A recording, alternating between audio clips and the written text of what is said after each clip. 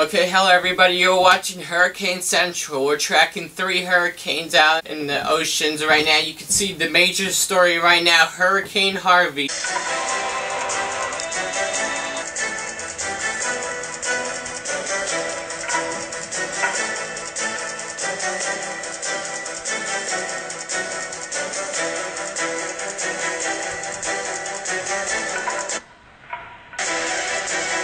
It's an insane and scary hurricane.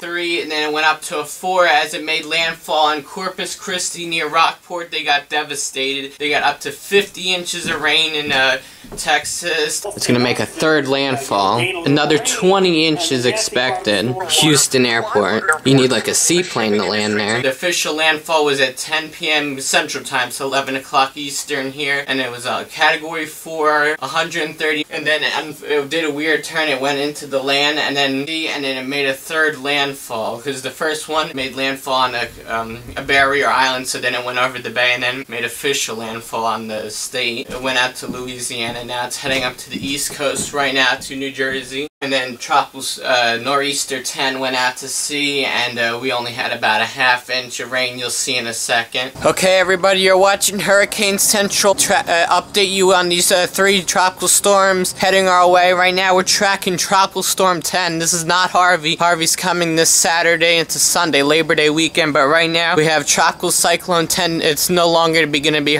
Irma. This is the last advisory. Currently 46 miles per hour. It has to be around 55, 63, I think, for a tropical storm. Right now it's a subtropical storm, as the 2 o'clock advisory, bringing us rain up to an inch of rain, nothing major, but for some reason there's a flood advisory. Like, what the heck? For 1 inch of rain, this is ridiculous. This must be a joke or something. It's going to strengthen as it goes out to sea. It's going to go up to 81 miles per hour on Thursday at 2 in the morning. Hurricane Harvey right now, or Tropical Storm Harvey now, it's finally moving, and then it hits our area on Saturday. And then there's something after Saturday. After we get hit, it'll only be like an inch or 2 of rain like what we're getting here. And then there's something for September 10th, way far in advance. A hurricane possibly off the coast of New Jersey. Stay tuned. The live coverage from Long Beach Island. Here is Alec Heflin. Okay, we're here. We're checking Hurricane Harvey right here. This is the remnants. We're getting about 30, 40 mile per hour winds right now. You can see we're supposed to get 1 to 3. Waves right now are about 2 to 4 feet, and whoa!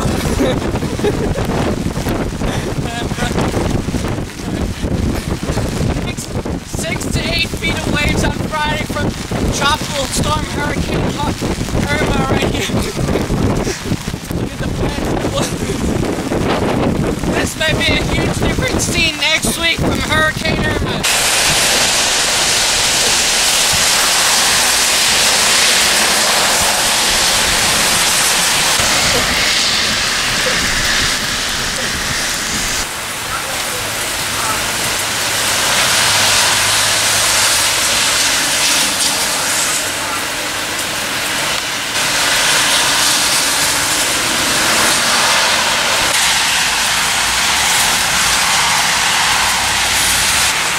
Holy cow, it's pouring like crazy down here.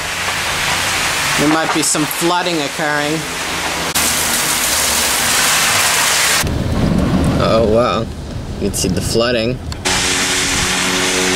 We'll send it back in the lab now. It's Alec Heflin. Okay, we're back, and now we're tracking our next hurricane, major hurricane now. It's a potential to hit New Jersey. Hurricane Irma. You can see here's the track right over here. It's going up and down. It went from a Category 1, a tropical storm, to Category 2 within a few hours because it had a rapid intensification. And now it's going through an eye wall cycle, which means the pressure is going to go up and down. I mean, the storm's going to re-intensify and go down. Pressure bombs down to 896 millibars. That's ridiculous. And then here, we don't know what's going to go past 7, 8 days. The forecast models don't know, because the European model wants to take it near Florida and South Carolina, that area. And also the American model says it goes right into New Jersey and New York, and it crushes us. You can see this is the ensemble model, the spaghetti plots of all the projected paths that but they think it's going to head, probably going to hit the Caribbean or brush the Caribbean. Category 2 right now, and then it's going to go up to a Category 3 probably later within the next advisory, I'd say, and then it's going to go up and down, back and forth, but then by Wednesday it gets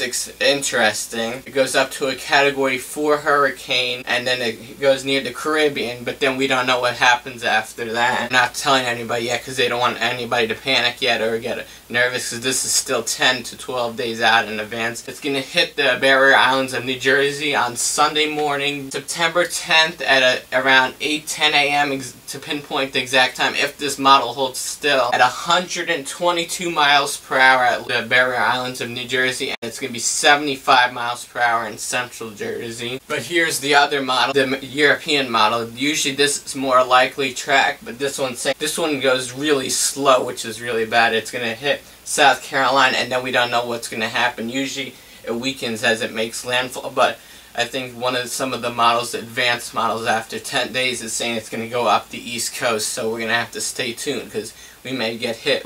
There's a 50, 60, 70% chance that this will head, well, currently right now, it could go down and go back up and down. We still have 10 days, so you're going to want to stay tuned for continuing updates. Stay tuned. Okay, new scary information right here. 925 is what I showed you before. That's Katrina's pressure. Look at this. Holy cow, 903 millibars? I can't even think of a hurricane that low. This is concerning because look, Hurricane Harvey was 938. Whoa, and the Hurricane Sandy was 940 millibars, and Camille was 900 millibars.